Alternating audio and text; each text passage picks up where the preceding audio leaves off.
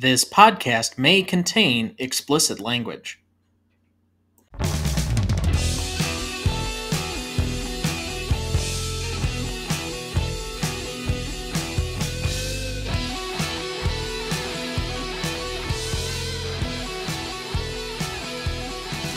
Welcome to the Greatest Movie of All Time podcast, the show that uses a unique grading style to redefine what the greatest movies are. I'm Tom Duncan. And I'm Dana Duncan. Tonight we apply our patent-pending Stanley rubric to the last movie in our month of Alfred Hitchcock and our Halloween episode, Psycho, starring Anthony Perkins, Janet Leigh, Vera Miles, and Martin Balsam. However, quickly before we get to the show, next week we are welcoming a new guest to the show to discuss what might be the ultimate cable movie of all time, The Shawshank Redemption. It might actually be playing on TNT right now, we're not sure. Starring Tim Robbins and Morgan Freeman. You won't want to miss that one, so please watch ahead of the show by searching the Real Good app to find where it's streaming for you. That's REELGOOD. Also, you can now sign up for our weekly newsletter either by the website in the show notes. You can subscribe at the bottom of every page, or you can also email us at greatestaltimemoviepodcast@gmail.com. Additionally, did you know that our website has the full notes for every episode of the show, as well as the master list of movies we've graded so far? There are links in the episode descriptions of every episode to direct you right there. Check them out. And, as always, please like, follow, rate, and review the show on whichever podcast platform you use. With that, Dad, this is our last Hitchcock movie of the year, but this is probably one of the most discussed of his movies. What makes Psycho such a movie of great academic research, study, and discussion? Just the sheer mastery of camera alone makes Psycho a brilliant piece of cinematic work. Hitchcock did so much to instill fear and anxiety and suspense and horror all within a small piece of a film, which permeated through the other hour and 56 minutes, I think it was, of the film. The shower scene alone could probably have an entire semester class taught about it. Just all the aspects of it, what went into it, how he set it up, the camera angles, the shots, the methods he used. Not only did it have a significant impact on the psyche of the country when it was released, it had a huge impact on how filmmakers viewed their craft. I guess I can't speak to that entirely, but there is so much layered academic work about this movie. For being what is considered kind of a B genre right now, you know, occasionally we get a horror film that's elevated that occasionally will break through. Get Out was kind of that way a couple of years ago, but we very rarely have anything from the horror genre that seems to break through as what we would deem quality. This, on the other hand, has always been discussed in that category. And if you remember back to our discussion, I think this was the end of July when we revisited Jaws with our guest at the time, S.A. Bradley of the Hellbent for Horror podcast. He discussed one term that I'll bring to bear right now, dread. Throughout the course of watching this movie, even the week leading up to having to watch this movie, I dreaded it. I know what happens. I know it's really not horrific as some would lead you to believe. There are tense moments, there's anxiety, but it creates a genuine sense of dread, regardless of knowing the details, regardless of knowing how it's going to happen, knowing exactly what's coming and when. It still has the same effect. And I think this is the mark of a master craftsman at the height of his ability. I like to commonly say, I don't know if there's anybody that had a better 4-movie run than Vertigo, North by Northwest, Psycho, and The Birds in back-to-back-to-back-to-back movies. I don't know if anybody could ever challenge that actor, director, editor, cinematographer. I mean, that is a historically good run of 4 movies consecutively. And one of the things that jumped out to me the most in rewatching this is how good a quality it is even now. I thought from the cinematic quality, from the shot making to the sound effects, I thought the sound quality was wonderful. The editing is still magnificent. That this could have been shot yesterday and presented as a modern horror film and still be a classic. I agree totally. Every time I've watched it, and I've been a Hitchcock fan for most of my adult life, and I waited until much later to watch Psycho because I had been told how just absolutely intense it was. And I remember watching it, and I kind of knew what the circumstances were and how it was going to end. But even then, the twists, the turns, the surprises were just almost like shocking in and of themselves. And the movie just, every time I watch it, the more I appreciate it. It's just a piece of absolute brilliance as far as cinema. I don't know how much better someone could be at preparing, designing, and creating a movie of this genre or this ability that had such an emotional impact upon the audience. Part of the thing is that Hitchcock himself was having trouble getting it financed because Vertigo had been kind of a flop, and as far as money making, he ended up financing this a large part by himself by mortgaging his house. And so he came up with a whole concept of no one shall be seated and or beyond the opening credits and all kinds of things to make it even more so. You do this every week and you steal the thunder before we can actually discuss it. Oh, well, sorry. You've got a few things, but I have a very long did you know section. I think this film, more than almost any other Hitchcock film, has garnered such appreciation and discussion that there's too many details to not have a longer did you know section than normal. Well, I can do the plot summary, and then we can do the did you know. Well, I had a couple of more questions of setup here. Okay, well, go ahead.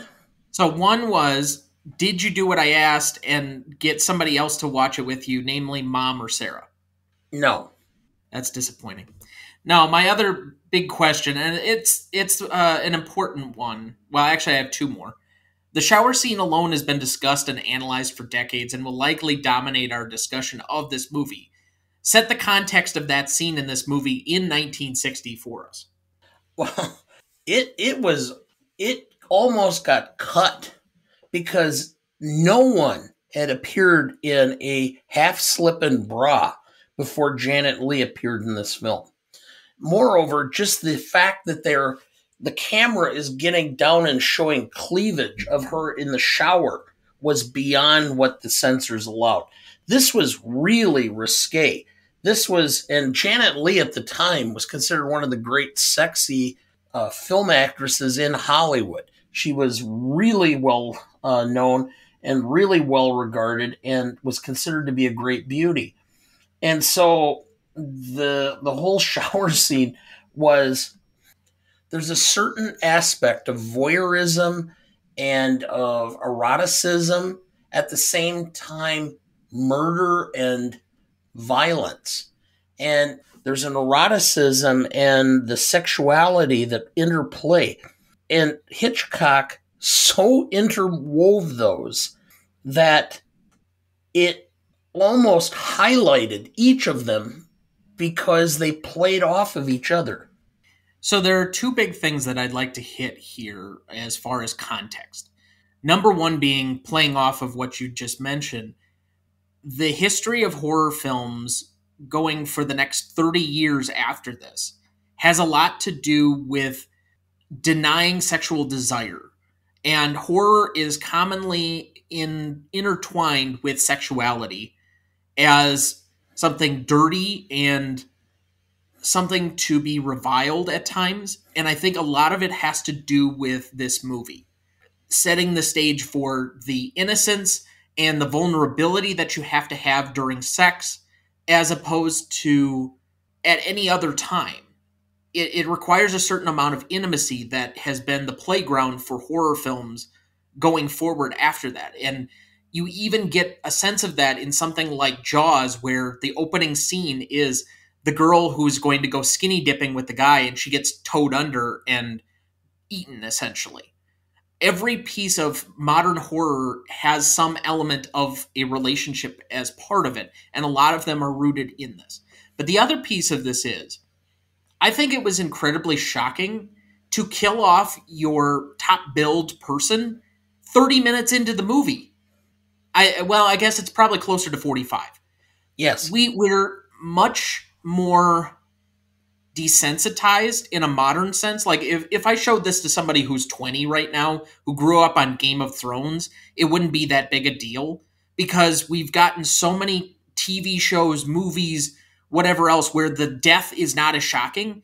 But that by itself, and being willing to take the chance of killing off somebody as notable as Janet Leigh that quickly into the movie, is novel, and I'm sure it's going to come up in our scores later on, but is just shocking by itself. From a contextual standpoint, that by far might be the biggest mark of this movie. I agree. I mean, it just took a 180-degree turn, and no one saw it coming. I mean, you're following her situation, you're following her, her actions throughout the film, and you come to a point, and then all of a sudden, boom! In a matter of, what is it? I think it's like 3 minutes. 3 minutes. The entire film changes, and it's now a completely different film. So, what is your relationship to this movie then? I think you've kind of already described it, but we go through this question every week, and I think it's an important one to revisit. Yeah, it's clear what this was, which is a film that was one that I always wanted to see, but was apprehensive to see, because it just seemed overwhelming, because I'm not a big fan, or have not been a big fan of horror or whatever, because I just have a problem in dealing with things that I find overly intense, that I have a direct fear of, etc. So I never watched a lot of, Frankenstein and Dracula and all of those films when I was a kid. I kind of was apprehensive to watch it. Then I watched it and realized what a good film it was. And now I've watched it probably 5 or 6 times since, and realize each time I watch it how much better the film is.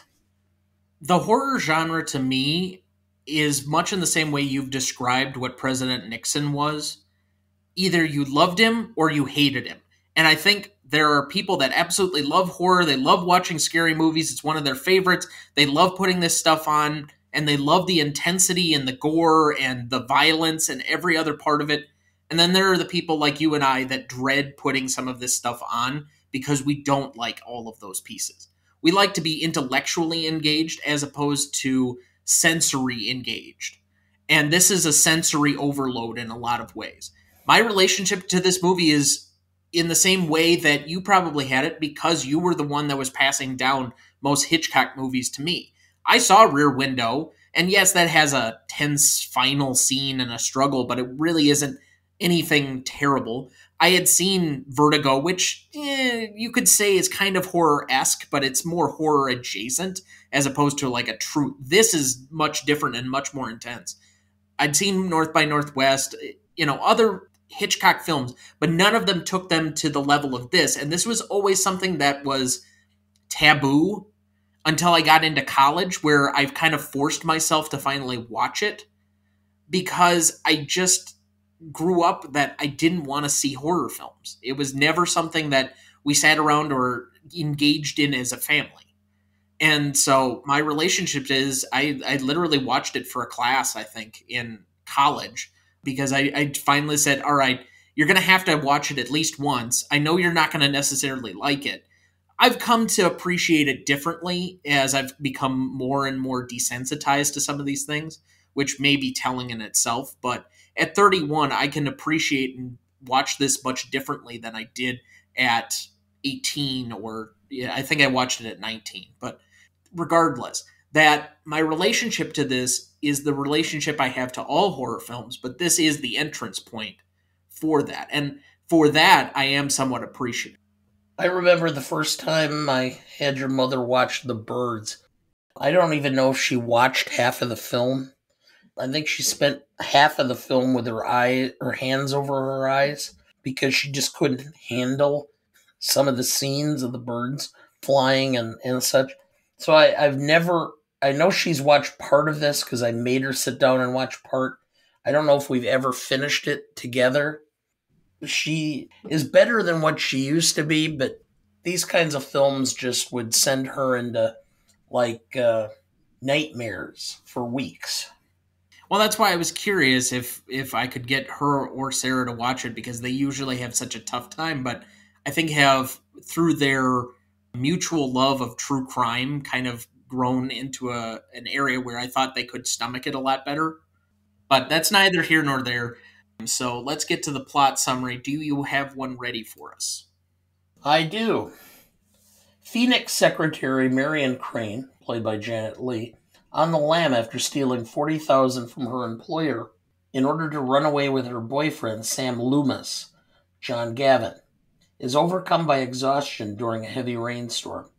Traveling on the back roads to avoid the police, she stops for the night at the ramshackle Bates Motel and meets the polite but highly strung proprietor Norman Bates, Anthony Perkins, a young man with a hobby in taxidermy who seemingly has a difficult relationship with his mother. However, there is more going on at the Bates Motel than at first glance. Thank you. Cast for this movie: Anthony Perkins as Norman Bates, Vera Miles as Lila Crane, Janet Leigh as Marion Crane, John Gavin as Sam Loomis, Martin Balsam as Private Investigator Arbogast, John McIntyre as Deputy Sheriff Al Chambers, Simon Oakland as Dr. Richmond, Frank Albertson as Tom Cassidy, Pat Hitchcock as Caroline, Vaughn Taylor as George Lowry, Lorene Tuttle as Mrs. Chambers.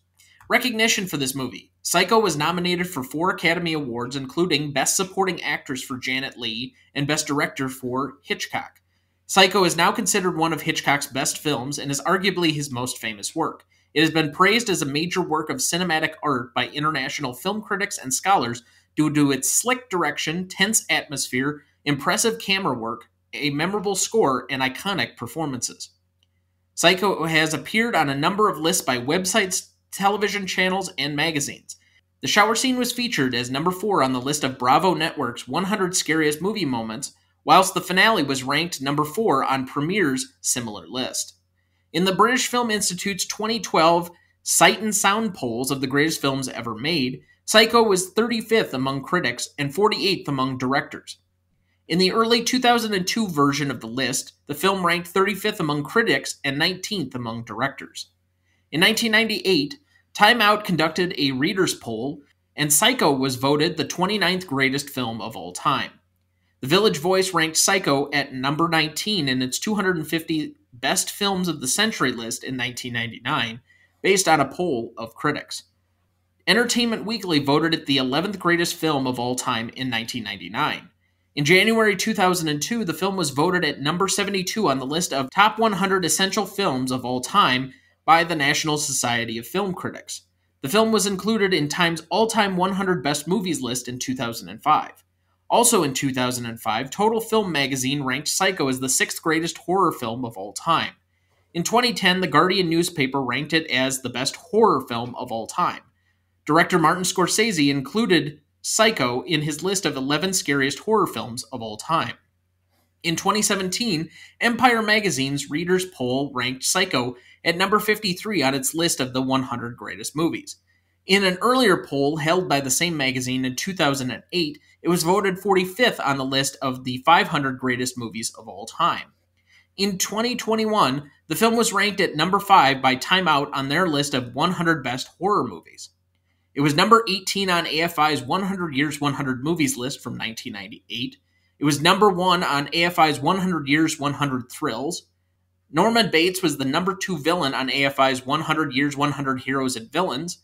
Quote, A Boy's Best Friend is His Mother was ranked 56th on AFI's 100 Years 100 Movie Quotes. It was number 4 on AFI's 100 Years of Film Scores, and it was number 14 on AFI's 100 Years 100 Movies list from 2007. In 1992, the Library of Congress selected it for preservation in the National Film Registry. Did you know? Sir Alfred Hitchcock wanted to make this movie so much that he deferred his standard $250,000 salary in lieu of 60% of the movie's gross. Paramount Pictures, believing that this movie would do so poorly at the box office, agreed. His personal earnings from this movie exceeded $15 million. Adjusted for inflation, that amount would be just over $120 million in 2016. This movie only cost $800,000 to make and earned more than $40 million. Sir Alfred Hitchcock used the crew from his television series, Alfred Hitchcock Presents, to save time and money. In 1962, he exchanged the rights to the movie and his television series for a huge block of MCA's stock, becoming its third largest shareholder. Did you know? One of the reasons Sir Alfred Hitchcock shot the movie in black and white was he thought it would be too gory in color, but the main reason was that he also wanted to make the movie as inexpensively as possible, under $1 million. He also wondered if so many bad, inexpensively made black and white B movies did so well at the box office, what would happen if a really good, inexpensively made black and white movie was made? Did you know? Screenwriter Joseph Stefano and director Sir Alfred Hitchcock deliberately layered in certain risque elements as a ruse to divert the censors from more crucial concerns, like the action that takes place in the bedroom in the beginning and the shower murder. The censors reviewed the script and censored the unimportant extra material, and Hitchcock managed to sneak in his important material. Did you know? Sir Alfred Hitchcock was initially disappointed with the movie. He even disliked the shower scene and believed the movie would end up on a low-budget drive-in double bill. According to Bernard Herrmann, Hitchcock thought of editing it down for broadcast on his television show. Hitchcock did not conceive of music for the shower scene, but Herrmann did it anyway. After seeing the movie with its score, including the shower sequence, he realized that the movie would work. Did you know? Director Sir Alfred Hitchcock was so pleased with the score written by Bernard Herrmann that he doubled the composer's salary to $34,501. Hitchcock later said 33% of the effect of Psycho was due to the music. Did you know? When the cast and crew began work on the first day, they had to raise their right hands and promise not to divulge one word of the story. Sir Alfred Hitchcock also withheld the ending part of the script from his cast until he needed to shoot it. Did you know? Director Sir Alfred Hitchcock bought the rights to the novel anonymously from Robert Bloch for only $9,000. He then bought up as many copies of the novel as he could to keep the ending a secret. Did you know? To ensure the people were in the theaters at the start of the movie, rather than walking in partway through, the studio provided a record to play in the foyer of the theaters. The album featured background music, occasionally interrupted by a voice saying 10 minutes to Psycho time, 5 minutes to Psycho time, and so on. Did you know? The amount of cash Marion stole, $40,000 in 1960, would be equivalent to approximately $352,000 in 2020. The $700 difference she paid when trading in her car and getting another one would be the equivalent to $6,100. Did you know? When Norman first realizes there has been a murder, he shouts, "Mother! Oh God! God! Blood! Blood!" Sir Alfred Hitchcock had the bass frequencies removed from Anthony Perkins' voice to make him sound much more like a frightened teenager. Did you know? After this movie's release, Sir Alfred Hitchcock received an angry letter from the father of a girl who refused to have a bath after seeing Diabolique from 1955, and now refused to shower after seeing this movie. Hitchcock sent a note back simply saying, "Send her to the dry cleaners."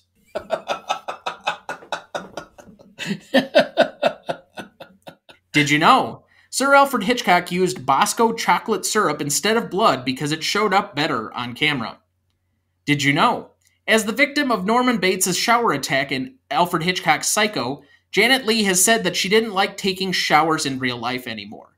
She opted for baths after filming that movie, and she told the New York Times that she made sure all the windows and doors in the house were locked, and if she did take a shower, she left the bathroom door and curtain open. Did you know? Walt Disney refused to allow Sir Alfred Hitchcock to film at Disneyland in the early 60s because Hitchcock had made, quote, that disgusting movie, Psycho. Did you know? On set, Sir Alfred Hitchcock would always refer to Anthony Perkins as Master Bates.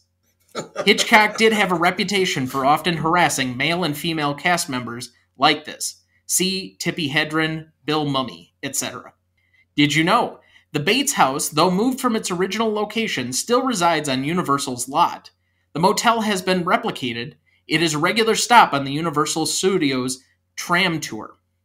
A couple of things that did not make the cut on my list and do not appear on the website, but this was also the first time a flushing toilet had been seen on film and was a unusually controversial topic for the censors.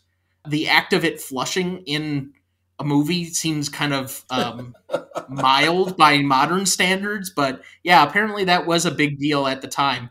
And I somehow missed putting this in here, but yes, no one was allowed to enter the theater supposedly after the start of the program, and that helped build a sense of you have to see this movie that contributed to its overall box office, I guess. So, with that, I might have missed a few things in there. I know there's plenty of facts and background to go on this for literally ever. I read about a novel today just trying to prepare for this, but let's go to elevator pitches. What is yours? I had such a difficult time trying to boil this down. The average person mixed up with a serial killer. Okay. Yeah, this is not an easy one to summarize, so I kind of cheated a little bit. I went with much more of the psychological as opposed to doing anything with the film. For growing boys, their relationship to their mother defines their adult sexuality. What's that say about you? I knew you were going to go there. I knew you were going to go there. Well, of course. If you're going to lob it. Anyway, I know she doesn't listen to the show, so let's just move on. Yes. Best performance for you? Hitchcock. It's the camera angles, even when there are panning shots and zoom shots, he has this ability to pick an angle for the shot that's just like it brings suspense just by the camera zooming in or zooming out. I the more I watched it and I was looking at it critically, I just can't believe that. I mean, this is like a class on how to use a camera to do or to build emotion. It's just phenomenal. So I have no choice but to give it to him. I love Anthony Perkins in this because Tony Perkins just was so good at being both innocent and diabolical at the same time. You knew there was something wrong here, but he just kind of came about as so lucky. So I wanted to, but I'm like, Hitchcock just did so much. Yeah, we'll get to Tony Perkins or Anthony Perkins here in a minute. I definitely want to hit that before we get too very far. A couple of things that stuck out to me. So one, I literally paused it multiple times. And I think, yes, the camera work was incredible at times. I thought the way that they were able to stage shots was incredibly inventive for the time, such as in my research today, and I didn't put this in the Did You Know section, but the only way they were able to do the shower head scene where you got the camera staring straight into the shower head was quite literally they plugged the inside holes. It was only the outside ring, and then they set up a cone around the camera lens that made the water shoot past the camera lens. So it was literally going down, but it wasn't going to get the camera wet. Like, how do you even think of something like that or conceptualize doing that in order to make this movie? It's an incredibly creative and novel aspect that I don't think anybody had considered up to this point. Some of the editing for the shot sequences of this movie, I want to take your attention to one specific thing. When Lila is approaching the house, Vera Miles' character, for the first time, and she's just slowly crawling up the hill, and it's like a zoom in shot that it's filmed like from eye level as you would be approaching the house, but then keeps cutting back and forth, and they keep shortening the sequences. I thought that was a great job of editing, because how many times have we not seen that in other modern horror films? Cut to what she's looking at and approaching something that's off limits, essentially, like the door that you're not supposed to go behind or whatever, and then cutting back to the character as they keep slowly approaching the thing they're not supposed to go to. I thought that was great staging. And yet, for me, it was 1A, 1B. I had a hard time deciding between these. I'll give my best performance and my best secondary performance, neither of which to Alfred Hitchcock. In this particular case, I went best performance to Bernard Herrmann. And it's for one particular reason. Bernard Herrmann had two professional disagreements with Hitchcock over the course of his career. One was to score the shower sequence and all of the stuff inside the Bates Motel that I think makes this movie. And I think even Hitchcock reluctantly gave credit to him for essentially making the ambience of this movie. What would the shower sequence be without that just absolutely screeching string section as the knife is plunging into Janet Leigh? And the fact, or the other professional disagreement was the one where they basically broke up from Torn Curtain. I'm not sure what that one exactly was, but essentially ruined their professional relationship at that point. Anyway, the point being that he did not listen to Hitchcock, knew better, made the film better, and for my money, actually made the film. The score from everything from the opening credits up through the ending is defined by the musical intensity at every juncture. Well, I understand your point. That's why I gave Bernard Herrmann best secondary performance. But I read an article, The Body Double for Janet Leigh, did most of the actual camera work. Janet Leigh was actually in the shower for a few hours. So that's a highly contentious fact because she maintains, and whoever was the camera operator also maintains, that she did all of the work in the shower itself, and that, this has gone back and forth whether they were using cold or warm water. So there are a lot of details that are debated. The one she says, and has been on the record as saying, was the body double was used when Anthony Perkins is basically rolling up the body in the shower curtain and putting it in the trunk. That was a body double, but all the shower work was herself. So I'm just putting that out there. I don't know what, but I've read different accounts. So anyway, continue. Yeah, it's the same principle of, because we're living in Wisconsin, if everybody who claimed to be at the Ice Bowl in 1967 was there, Lambeau Field would have held about 400,000 people. It's the same principle. Everybody wants in and saying they were more involved than they were based on the success of something. Either way, whether you talk about Janet Leigh's comments or you talk about the body doubles comments, Hitchcock, because he was a storyboard director early in his career, had visualization of every shot. So when he said cut, he would set the cameras and he would know exactly every camera angle, every shot he wanted for the next sequence. And he knew exactly visually what he was looking for, and he could see it in his head what the film would ultimately be or would look like with the editing. So again, that's why I'm going with Hitchcock, because visually he made the film. And as far as that goes, the secondary performance, I agree with everything you said. I agree that Bernard Herrmann should have gotten it, because the violins screeching, that piece of, well, if you want to even call it music, so set the tone and this tempo. It made the shower scene even more intense and memorable. Well, it goes at such highs and lows, but I will mention one thing that I feel a little bit obligated. Again, another one of these, it's a discrepancy between things, but supposedly there are books that maintain that Hitchcock himself did not shoot the shower sequence, that it was actually the visual arts director, whose name I think was Bass, but from the people that were there and maintained that they were part of it, they said he was there for every shot. So I'm just mentioning it again because it's debated. But given the amount of, like I said, academic work and discussion on this particular scene from this particular movie, and it may be one of the most iconic scenes in cinema history, I do want to at least put the countervailing narratives. For me, though, best secondary, and this is where I went, 1B, is Anthony Perkins. And I'll just simply draw it to that final moment that you get on screen of him. Say what you want about the weird Dr. Richmond explanation at the end of the movie that people really disagree with.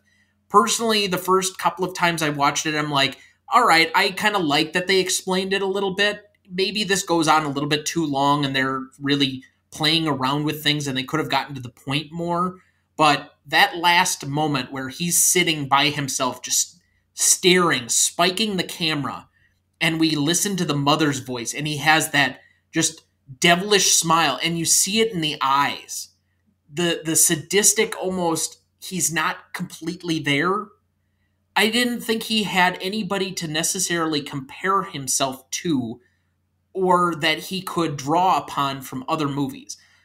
With a modern culture and the foundation around horror genre to this point, or in the modern day, you have plenty of examples of how to play different types of serial killers or people that are deranged or people that are mentally unstable, and you could do it successfully. I think he created somewhat of an archetype that unfortunately made him a typecast, but he said he never regretted being typecast because of the iconic nature of this role. He is evil incarnate in that moment. And there's a reason that that picture is shown over and over and over and over in a way that you can't describe. It's just the visual.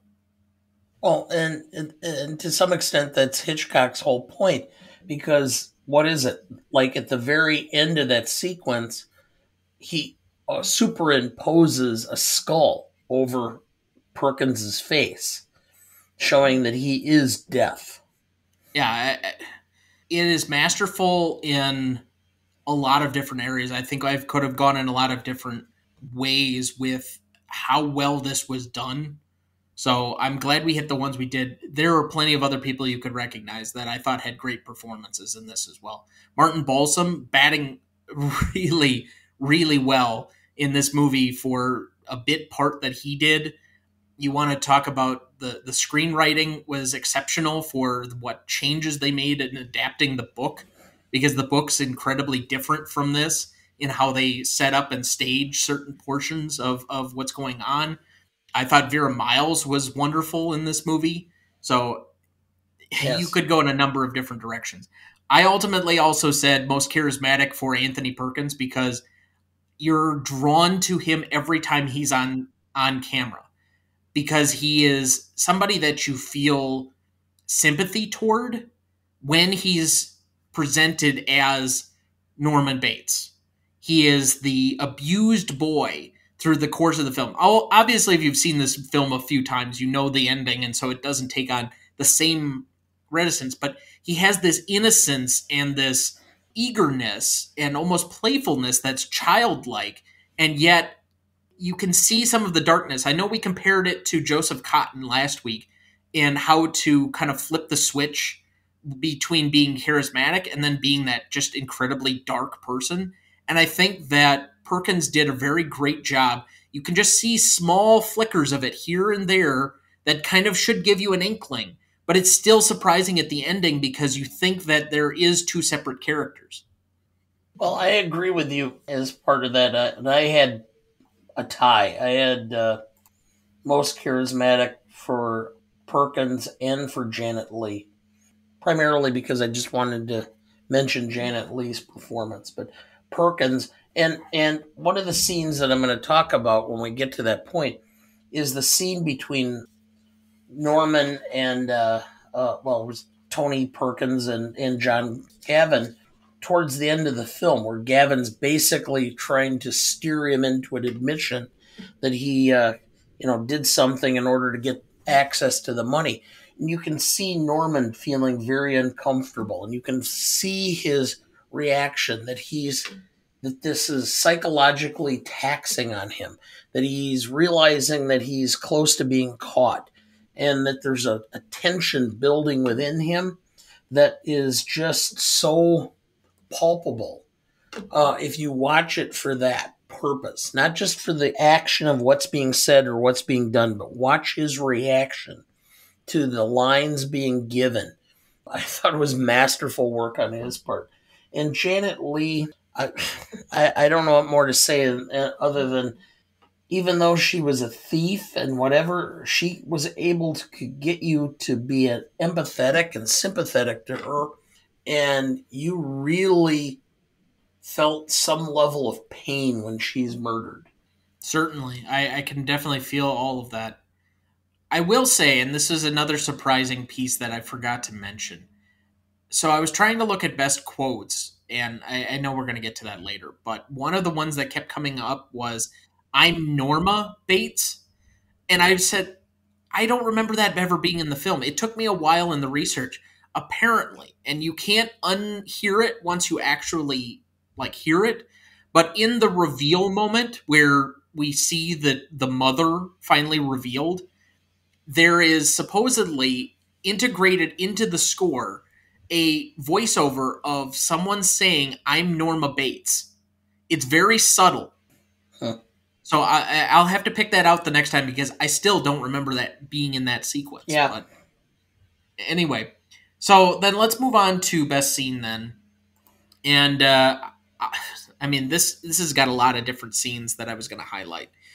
Opening in the hotel, car dealership, dinner with Norman, shower scene, Sam, Lila, and Arbogast meet up. Arbogast meets Norman. Arbogast climbs the stairs. Seeing the sheriff, Lila goes up to the house, meeting Mother, and then the final moments. Did I miss any? The cop, where she starts to really feel guilt and regret. And then it exemplifies and almost builds into the same piece, which is the used car lot. Yeah, I thought that by doing the car dealership, I could kind of wrap that into one thing because technically they're separate, but I don't know. It's a tough scene to put a label on.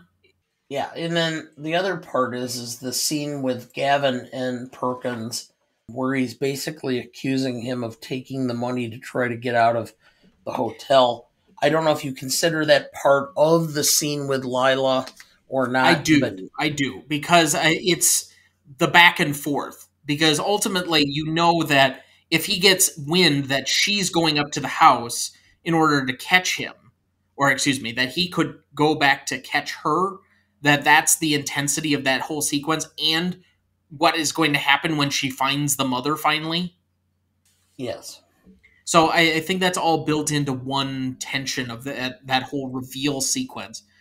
The one that I would say that I'll highlight, though, from that list, and I don't think we're going to talk about it either way otherwise, when Arbogast meets Norman and he starts asking him all of those questions, I just felt like you were grilling Sarah.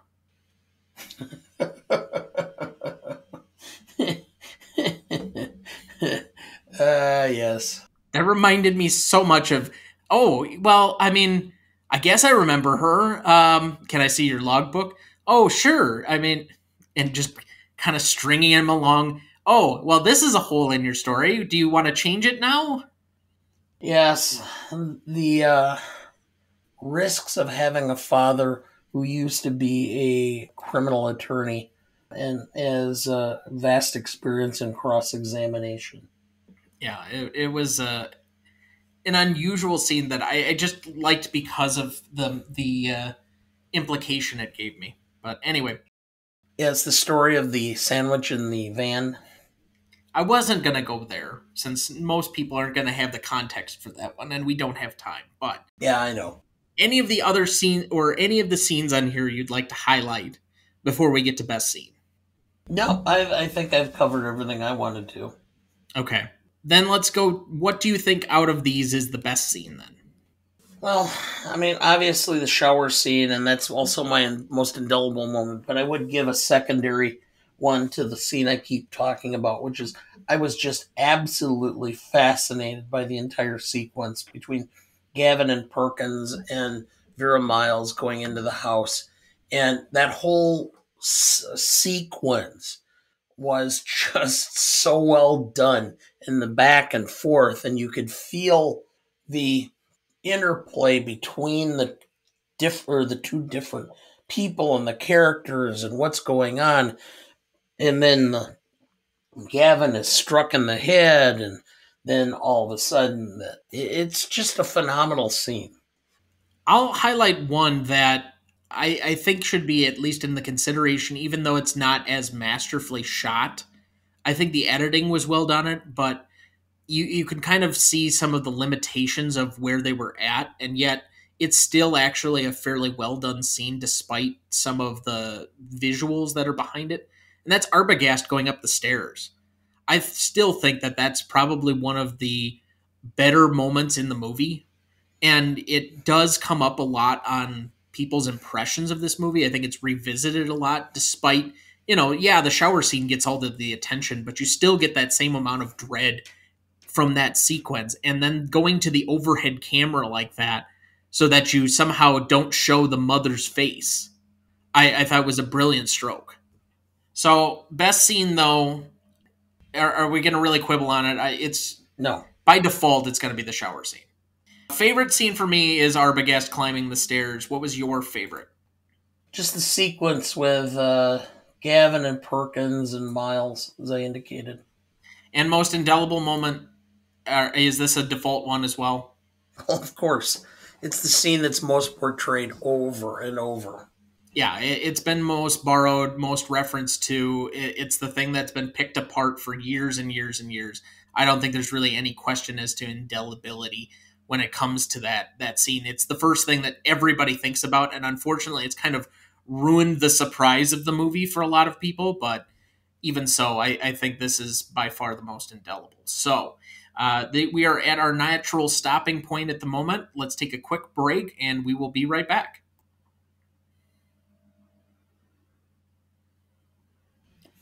Welcome back. Thank you for rejoining us. All right, Dad, before we get into best funniest lines, which there are no funniest lines in this one, do we have anyone to remember this week? Yes, Betty Lynn. She was 95 when she passed. Best known for being Thelma Lou, Barney's girlfriend on The Andy Griffith Show. She also appeared in a few films. What most notable was a part in the original Cheaper by the Dozen. I don't have any familiarity with her, but I'm sure that she was a certain piece of Americana if she was on the Andy Griffith Show. A brief moment of silence just to remember her work.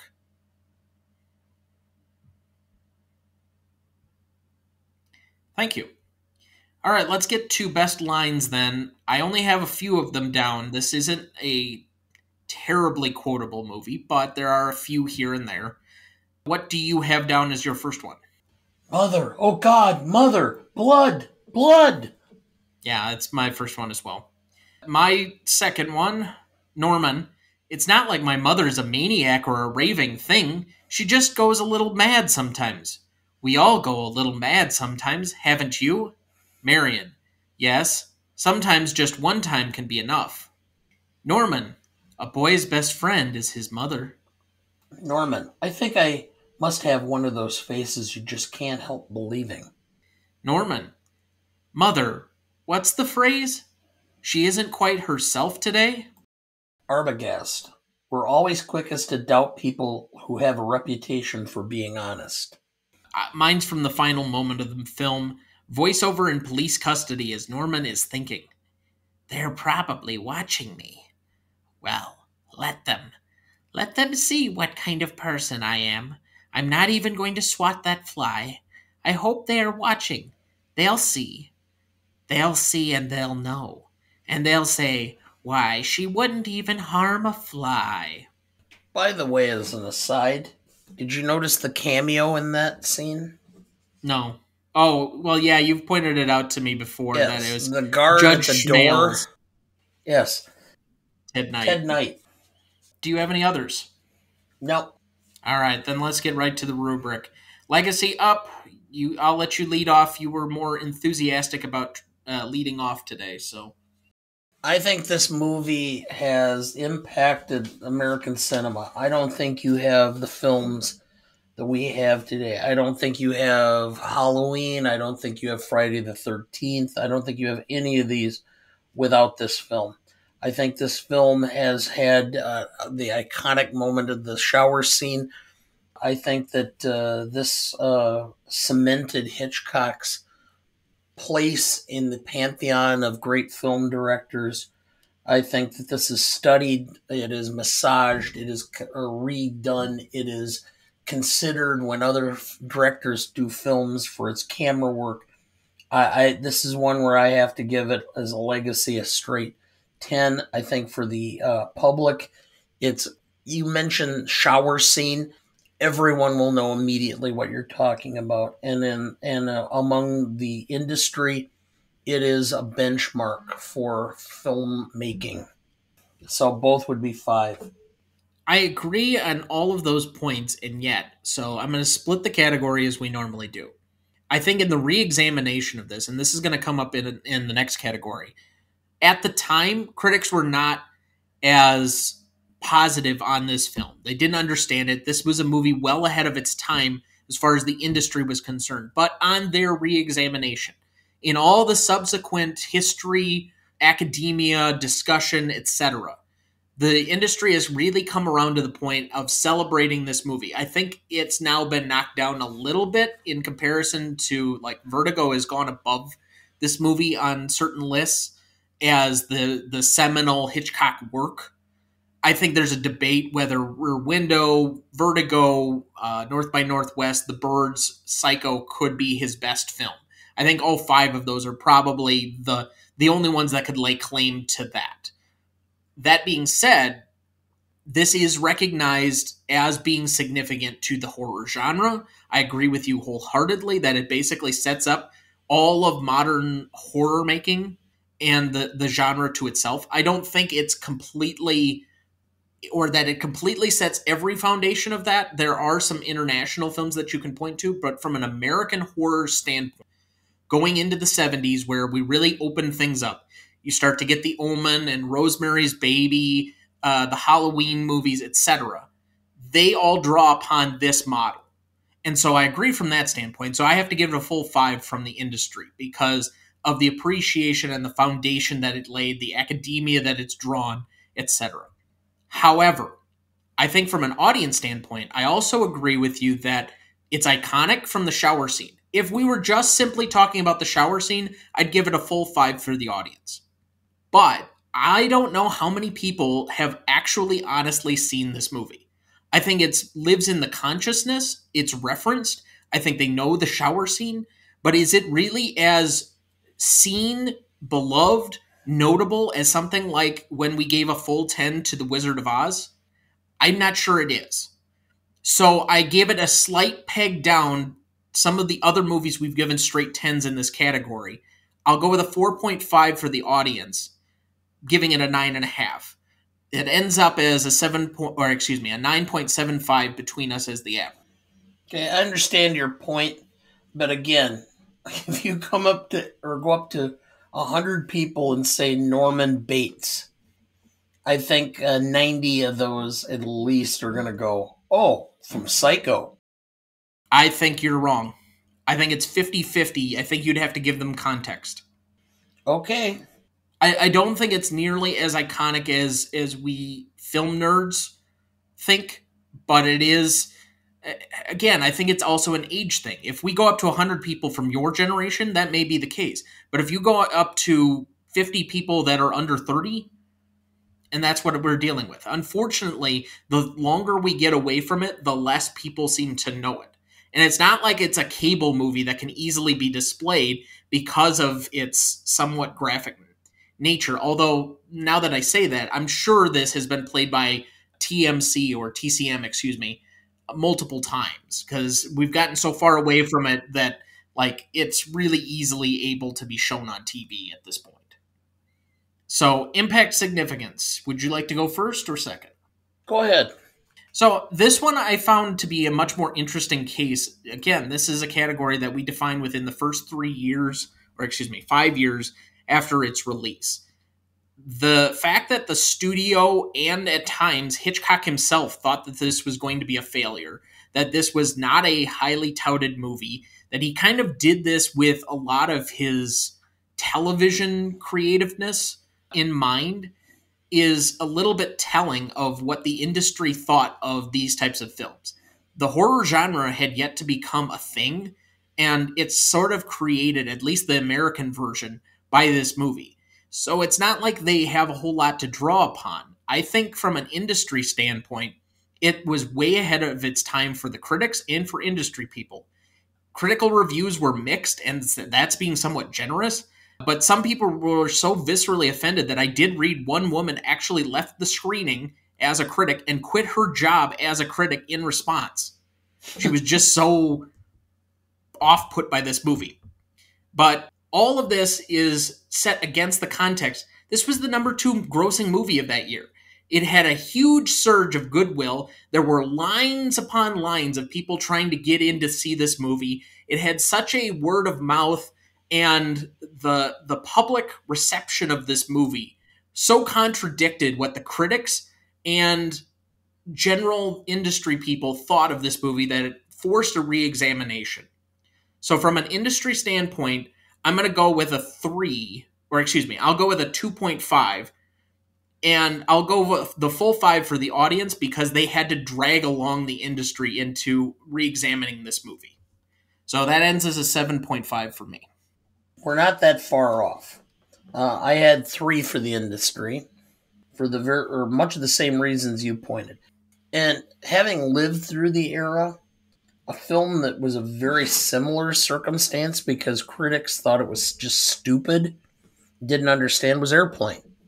When Airplane came out, the critics all deadpanned it. This is the stupidest thing I've ever seen. It's not funny. There's nothing about it that's entertaining.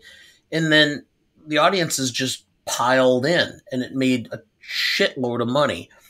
And then the critics all said, well, I really did like it, and it was really creative, and it's like recreating history.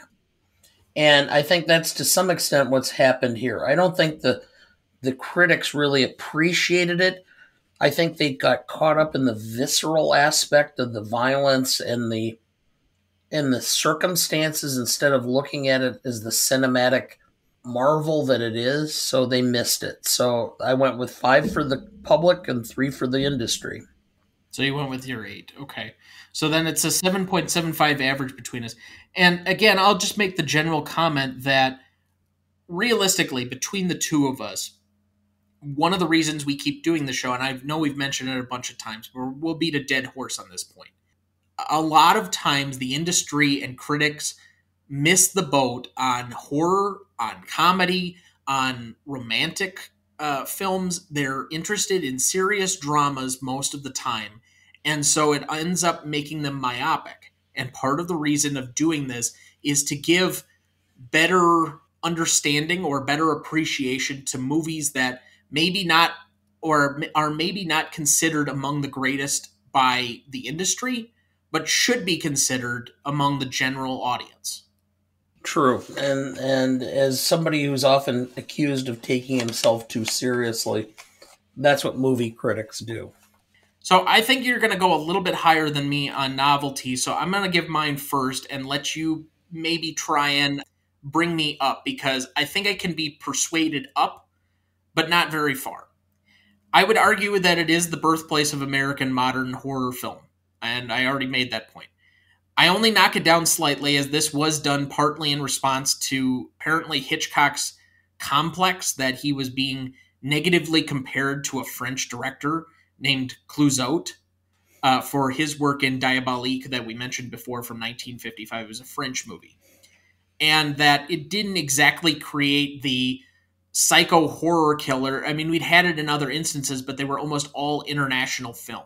One of the ones that has been highlighted as early serial killer movie was M from Fritz Lang, and I think that's 1931, a German director that's a little bit more famous in film circles, but not necessarily for American audiences. So I gave it a slight knockdown, but from the camera work to the editing to the music and the amount of things that created the foundation for an entire industry of movies that still has effects in modern movie making, I give this a 9.5. Well, okay. I have 9.5. And the only reason I didn't give it a 10 was because, to some extent, the whole aspect of murder and changing of the way that the script had so many twists and turns had been done before.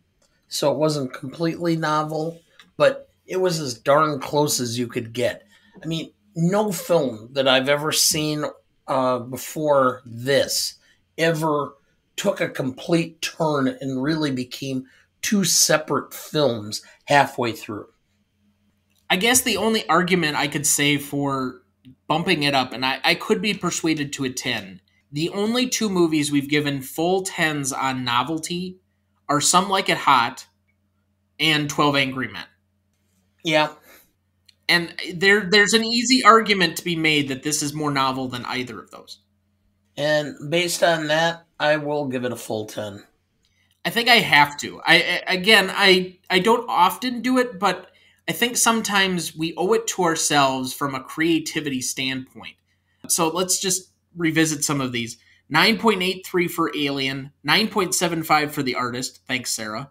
9.58 for Jaws. Those are the top 5 for novelty. And then we have a bunch of 9.5s. But I think from where this was at, for the context that it was in time, the amount of chances that it takes that maybe we don't appreciate now, I think I have to give it a 10. I was trying to be more critically leaning, but I think in order to be fair comparatively, if those other films are going to be a 10, and yes, we give credence. I think Some Like It Hot is probably one of the most novel films that I can think of from a comedy for essentially cross-dressing and making it funny. But this has got to be in that category as well. I don't think 12 Angry Men is nearly as novel as this, and probably would knock that score down. So in order to be fair, I think we should go to a full 10. In actuality, now that I'm thinking about it in retrospect, Some Like It Hot shouldn't be a 10 because Milton Berle cross dressed probably 5 to 7 years before Some Like It Hot was released. And he did it on his TV show. Okay, that's one small thing. Like we've Oh no, it was fairly. I mean, it was the number one TV show. well, anyway, I would disagree, but it doesn't matter at this point. It's kind of locked in unless we do a revisit, since that I think was our 6th episode. Classicness, I'll let you go first. I could not find anything that was really troublesome per se. And the only reason I marked it down a bit was more or less the pop psychology aspect of it. It seemed like, in retrospect, what we know about serial killers and the psychological aspect now is much more involved, intense. We have much greater knowledge now of what is behind the psychological aspect of these serial killers. So to some extent, I understand it had to be more or less dumbed down to an audience that had never had to experience this before. So that is a studio included scene. They forced that into the movie. I'll just say that much. Okay. So that's why I went with a 9 on that. All right. I always start at a 7 and work my way up. I agree with you. There's nothing in here that's beyond the pale, that's problematic, that takes into account, because even the instances of over sexualized nature, that's how most modern horror films are made, because you're trying to make a commentary on sexuality with a lot of horror. That's necessary to what most of these are actually trying to do from almost a thematic standpoint. So even that I can't dismiss. This also took a lot of chances. It went there. This makes it seem, I mean, we talked about it at the top. I thought this movie could have been made yesterday. The quality of it is just so good. It holds up. Some of the other Hitchcock films, I think this is actually more well made and looks better than even something like North by Northwest that cost probably 5 times more to make and shoot than this movie. I love North by Northwest, but that is not as good a looking movie as this is, and this is in black and white. I mean, you could make arguments that it is comparable to what we saw from like Mank last year. in the visuals. I mean, I think it's ridiculously that good. I thought the sound quality still holds up. The score, the camera angles that were well ahead of their time that have been copied and recopied multiple times over. I think from every standpoint of this, I'm going with a 10. Okay. I think this is the classic of all classic horror films. All right, so that'll be a 9.5 between us. Do you need help with the math? No, you made it pretty easy on me. Rewatchability. So I'll be honest, I kind of dreaded having to watch this. I mentioned that before.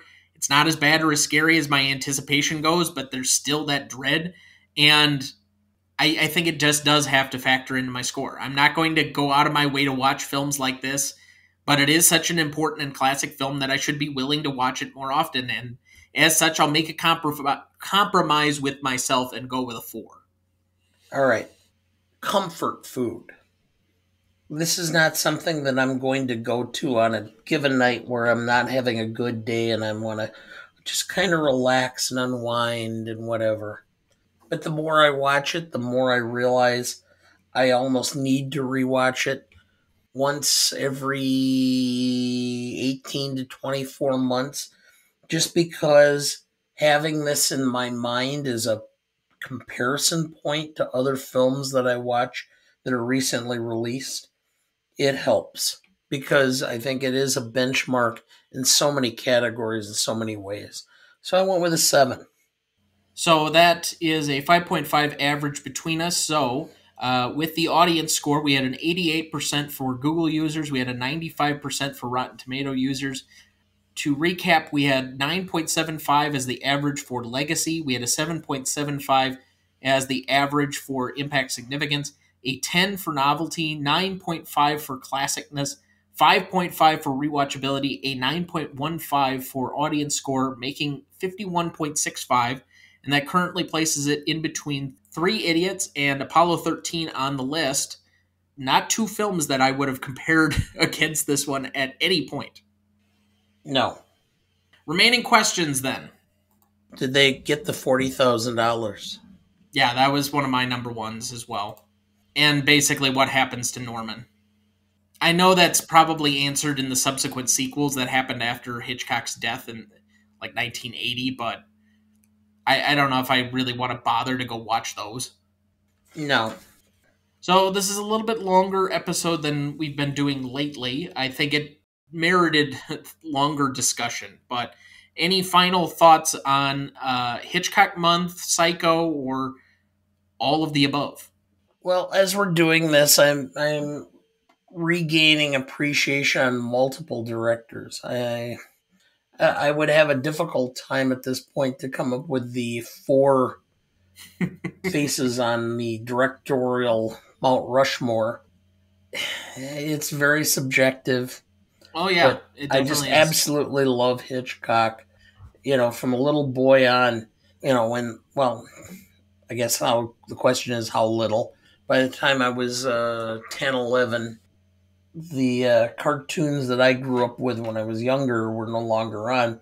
So I watched public TV on Saturday mornings, and they would have black and white TV. So it was Jack Benny, Burns and Allen, and they would have the Alfred Hitchcock Presents shows, as well as Twilight Zone and some of the others.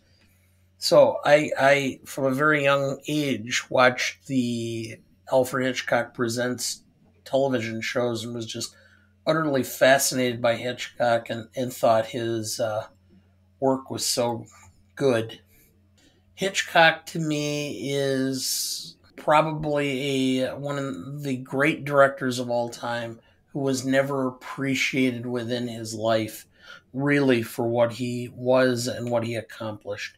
And I think so many times, true art, true genius is lost upon the persons within someone's own generation. Yeah, I could definitely say that there are several directors that come to mind of that same ilk, but I do find that I have come to have different appreciation about different movies, different directors, and it'll be interesting to see as we kind of start to hit or check off some of the bigger movies off of the list. This is being another one that we've we did a lot of setup to try and get to this point and do this movie, that once we check off some of the biggest names that still have yet to come, and we're trying to slow play this to give it a lot of runway, but as we slowly get a more rounded, get the ones off of the list, or at least check the ones that everybody assumes will be near the top of the list, where everything will stack up. Again, we said it last week and now this week and many other weeks before this. Who would have thought that Psycho would be compared to an Indian Bollywood movie and a movie with Tom Hanks and Ron Howard from the mid-90s? Like, it's not something that you would necessarily say is comparable, and yet we do that almost on a weekly basis, and I think it's one of the small goodies that we deliver to ourselves. I know we do this show for us first as a pursuit, but maybe somebody else will be fascinated by that. I'm just curious to see where it goes. I am too, and again, one of the aspects of this film is if you're sitting at home and it's a Friday or Saturday night and you're sitting with your significant other and you go, what do you want to watch? And he or she says, I don't know. Look at the list. I think we're giving you options of things that you could watch that you've never seen before and have an appreciation for. Films didn't start in 2010. They started well before that. And sometimes there's some real gems that you didn't realize existed. Well, this is my life. It always will be. There's nothing else, just us and the microphones, and those wonderful people out there in the dark. All right, Mr. DeMille, I'm ready for my close-up. Next week, we are welcoming a new guest to the show to discuss what might be the ultimate cable movie of all time, The Shawshank Redemption, starring Tim Robbins and Morgan Freeman. You won't want to miss that one, so please watch ahead of the show by searching the Real Good app to find where it's streaming for you. That's REELGOOD. Please like, follow, rate, and review, or whatever on whichever platform you have so that you can join in our fun. You can also email the show at greatestaltimemopodcast@gmail.com. Find us on Instagram or on Twitter at GMOAT GMOAT Podcast. The Greatest Movie of All Time is a production of Ronnie Duncan Studios. Our show is mixed, edited, and written by Thomas Duncan. Our music is thanks to Purple Planet Music. Our technical provider and distributor is Captivate FM.